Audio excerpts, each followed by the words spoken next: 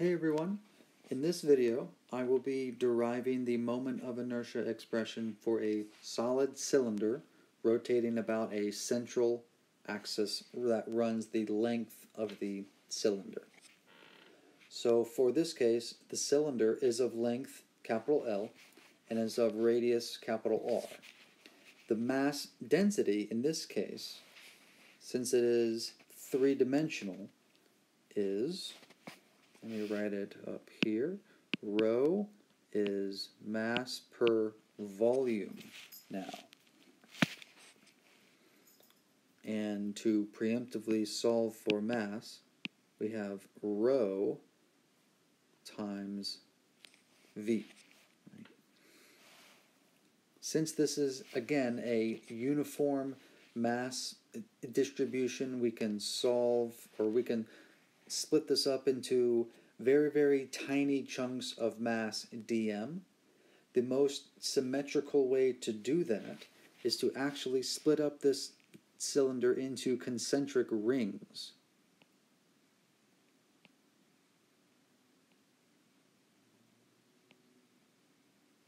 Actually, let me make this a little bigger so you can see.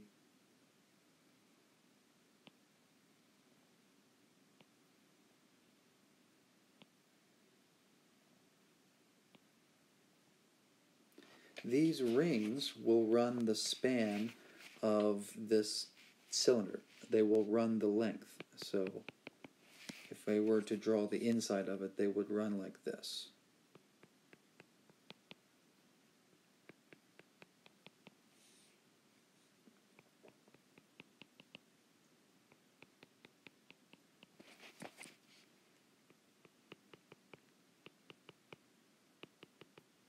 Something like that. Okay. This way, we can concentrically increase their radii from 0 at the central axis outwards until they have a radius of capital R. The entire time, each of these rings of differential length, we'll call it, that's of a radius R, they are of differential area dA. Each one of those comprises a differential area dA, like that. So a volume is simply area times a length, right? And so now, if we have some differential ring of differential mass, that has an expression like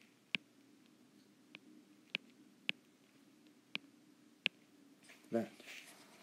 So now the L remains constant, the rho, the mass density remains constant, but the only thing that's changing is that area. So we can write that as differential area dA. And so again, since this is a continuous mass distribution, we have integral r squared dm.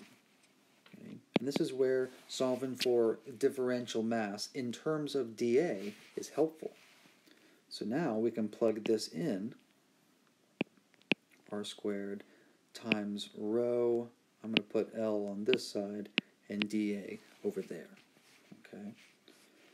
So we can split up area, actually, into that area in the shaded region in the cylinder, right? That's just the area of a circle, right? The area of a circle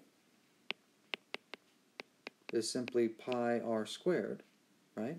So dA is simply 2 pi r times, via the chain rule, dr. So now plug in that expression into our integral.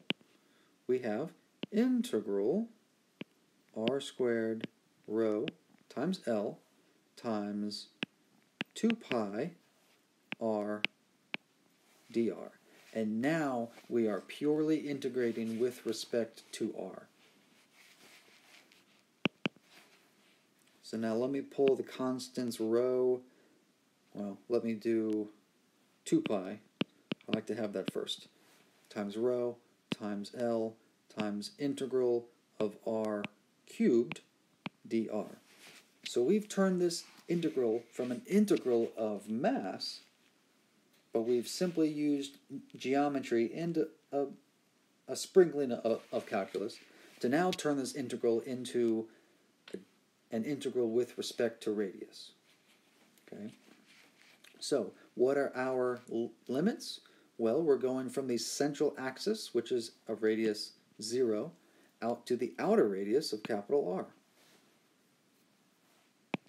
So now we can integrate 2 pi r rho L, and the integral now is r to the 4th over 4, evaluated from 0 to capital R.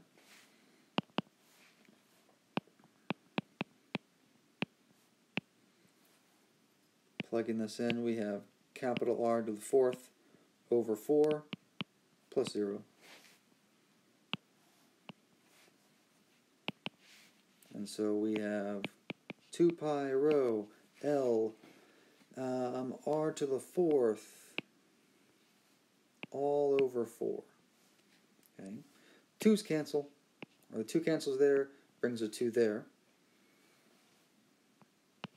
We can turn rho back into what it's defined to be up above, right? Rho is mass per volume. What's the volume of this cylinder?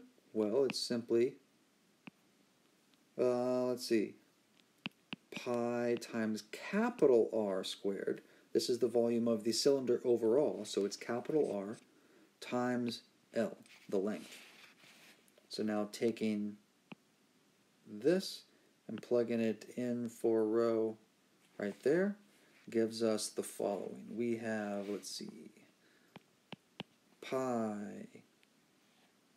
let me do this. Let me do L r cubed over 2 times rho, so that's m, pi is on the bottom, r squared, L, L. And now the pi's cancel. 2 factors of r cancel, and L cancels, and we're left with simply 1/2 m r squared. And this is the moment of inertia expression for a solid cylinder rotating about a central axis that runs the length of the cylinder.